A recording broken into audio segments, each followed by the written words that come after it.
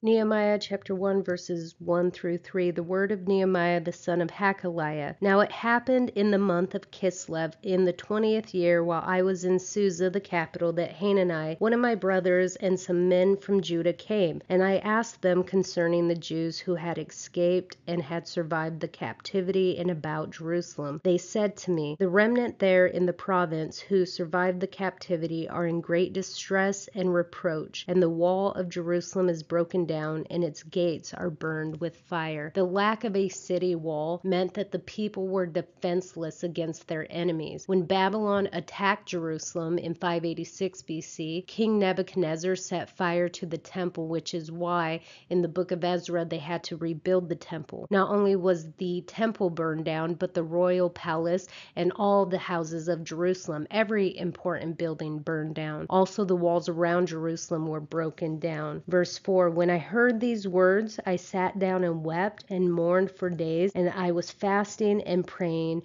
before the God of heaven. Nehemiah's first impulse was to pray, and his prayer is in verse 5. I beseech you, O Lord, God of heaven, the great and awesome God who preserves the covenant and loving kindness for those who love him and keep his commandments. Verse 6, Nehemiah's confession of sins for himself and on behalf of the people of Israel. He says, I confess the sins we Israelites, including myself and my father's family, have committed against you. The covenant of God with the Israelite had been made with the understanding that obedience would bring God's blessings, but unfaithfulness would bring curses, captivity, and exile. So Nehemiah acknowledges this in verse 8. Remember the word which you commanded your servant Moses, saying, if you are unfaithful, I will scatter you among the peoples. The dispersion was the consequence of their unfaithfulness. God had been patient for a long time, but eventually the nation was overpowered and the people were taken into captivity. Nehemiah acknowledged the necessity of obedience and the confidence that God would answer his prayer, because God said he would hear and bless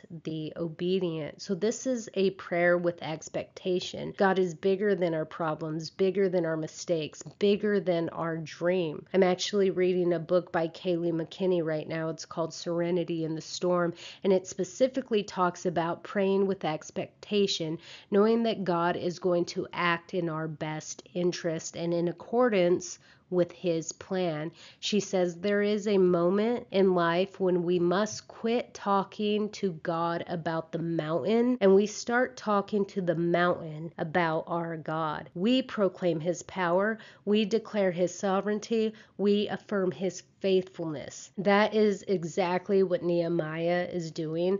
Praying with expectation, the confidence that God would answer his prayer because God said he would hear and bless the obedient.